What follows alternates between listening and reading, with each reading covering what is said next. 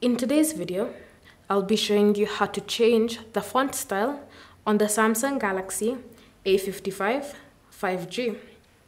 So first, open the Settings app, and then scroll and select Display. Under Display, tap on Font Size and Style, and then from here, select the option Font Style. You should see a list of installed fonts that you can use on your phone.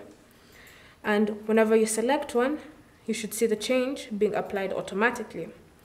If you don't want to use any of these fonts, you also have the option to download them. So tap on Download Font, then you can select any of these fonts you're given, and then just tap on the download icon, wait for it to be downloaded, and then you can just go back and you should see it listed in your downloaded fonts. Tap on it and it will be applied automatically. Thank you for watching. If you have any questions or comments, leave them down below and we'll get back to you.